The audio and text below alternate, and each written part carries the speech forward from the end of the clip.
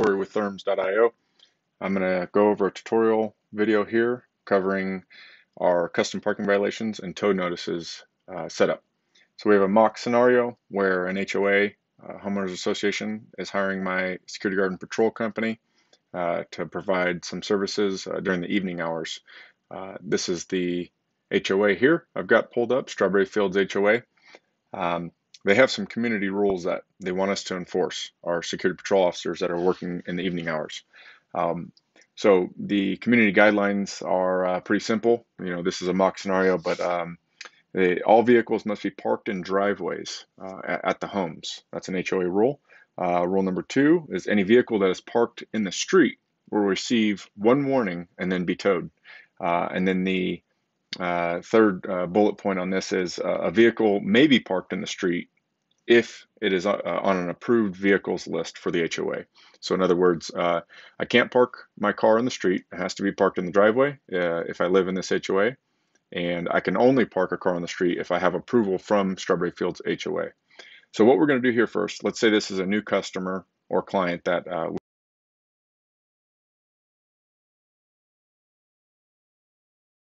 THERMS, and we need to set up a new location. So I'm going to come here to locations, and this is as an administrator or a manager in the company.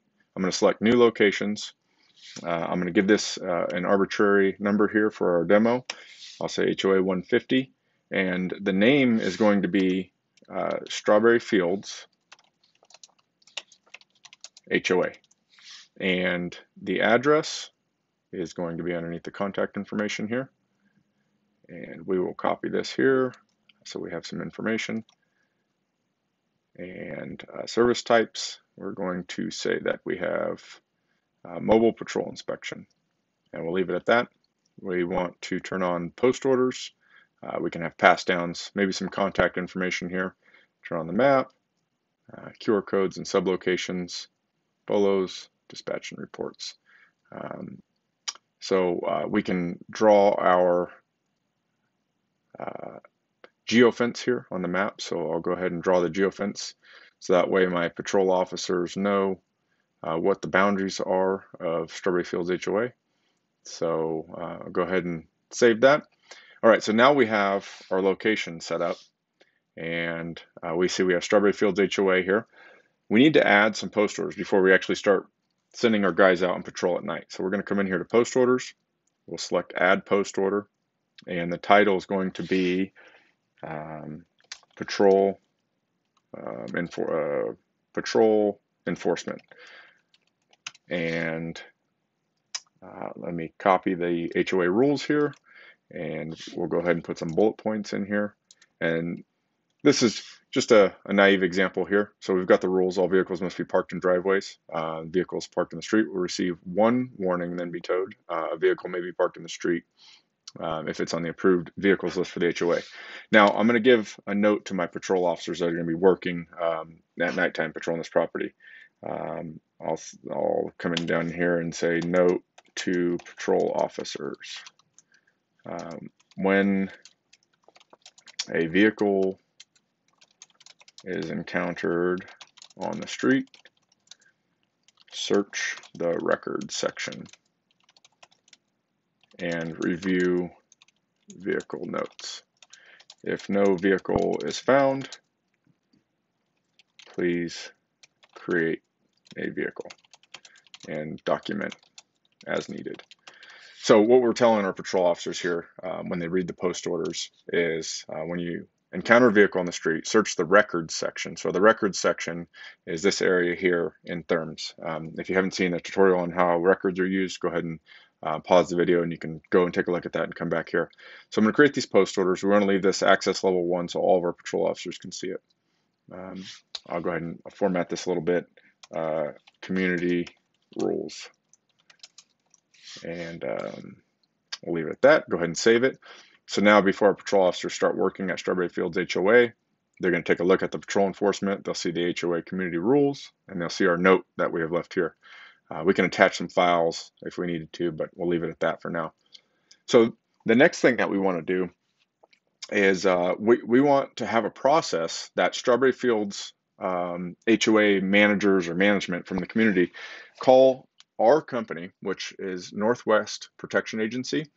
They've hired us to work there. So they want to give us a call and say, hey, we have a new vehicle that can be added on the list. Okay, so we want to make sure that we have a record section. So we'll come in here and let's say we have a vehicle that we want to indicate to our patrol officers that it's allowed to be parked on the street in Strawberry Fields HOA. So we have something called flags. So if I see here, I've got tow set on this one. This is our demo account. I'll remove this tow flag, and the flag no longer shows. I can say involved in a crime. I can add it. I can add reported stolen. You can add as many flags as you need to. So what I'll do here is I'll remove all the flags. We want to be able to have a custom flag that says approved vehicle for street parking or something of that nature. So I'll come in here to records from the menu and I'll select the top right drop down and pick settings. Now you can customize the flags in your account. So I'll hit add record flag and the flag name is going to be approved street parking and can be applied to vehicles. And the flag can be set to expire auto remove. So I want to check this box because let's say if the HOA calls us and says, hey, there's a new vehicle that can park on the street, it's not indefinite. We'll just say it's a 30-day pass. So we want it to expire. So we're going to come down here, drop this down. We'll say that when we add this flag, approved street parking, it'll automatically expire after 1 month. I'll set the color. I'll go ahead and give it this nice blue color and save it. So now we have this new approved street parking flag. Now, so when the HOA calls us, if I pop in here to this vehicle, and if I look at that, it looks like, okay, plate number ACK8230. I can set a flag on here and say, all right, this one's approved for street parking, and it's going to automatically set to 1 month from now. And so I go ahead and save that flag. So now anytime somebody looks that up, they'll see approved street parking. And in 1 month, it'll go away. So if they pull that record up, that flag is no longer set there. Okay, so we're almost done setting up this new account that we just got from Strawberry Fields HOA. The next thing that we want to do is be able to document the custom parking or tow notice violations in the account. So this is kind of the meat and potatoes of this. So if I go into locations and I create, I'm going to create a new report for Strawberry Fields just for this demonstration. I come in here and I want to be able to select add violation and mark it as a parking violation. So what we're going to do is this doesn't exist in THERMS by default. We don't have a template for this, so you'll create this in your account on your own. There's a lot of these patrol entries and report entries that are coming by default as templates. So for example, a general one, it asks for your permission for location to GPS tag you. The entry will have details and all this other good stuff. What we want is a custom parking or tow notice report entry that says, you know, the name of the vehicle, the license plate number, the reason why it's receiving a tow notice or parking violation. So we want to create a custom report entry. So we'll go back to reports and we select this drop down and go to config. Now under the report entry section, we're going to come in here and I will create a new form. So we're going to call this one parking violation tow notice, or we'll call this parking violation tow warning. And I'll give it an icon and we'll pick a car here. We're going to mark this as a violation, and under design, now we're going to build the form. And from here, we have two options. We have build form and preview display. So under build form is what we're going to add our fields that the security officer that is entering the information sees. And then preview display is going to be how it comes out on the other end, what you see in the report. So I go to build form. The first thing that you always want to add is a date and time. So I want to say date and time of violation. I'll copy this.